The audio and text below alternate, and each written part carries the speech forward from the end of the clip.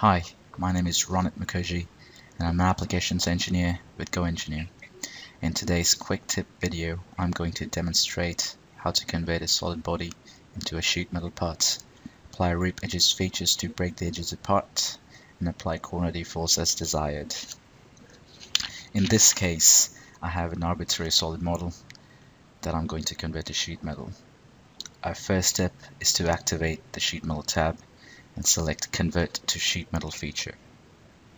This opens up the Convert to Sheet Metal feature in the Feature Manager, giving the user options and guidelines for the sheet metal part to be created.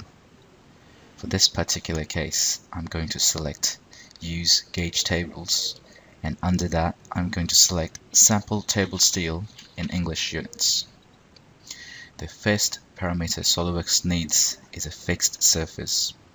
I've selected the bottom face as our fixed surface and selected 14 gauge as our gauge thickness. This automatically defines a bend radius of 2.54 mm.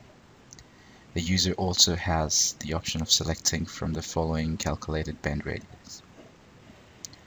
Next, we have to select all the edges that will be bent.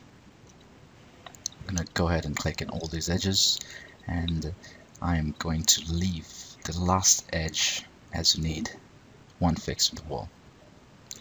Before saying yes to all our selections, the user can see that SOLIDWORKS automatically has found the edges that need to be ripped and classified them under the Rip Edges Found category.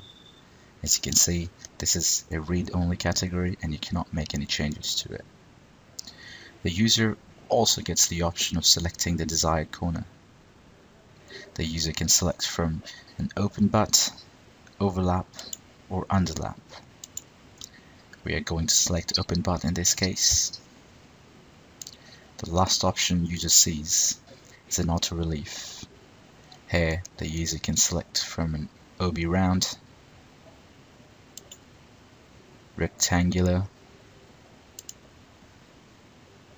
or tear as desired. Once satisfied with all the selections, the user can select green check and your sheet metal part would be created.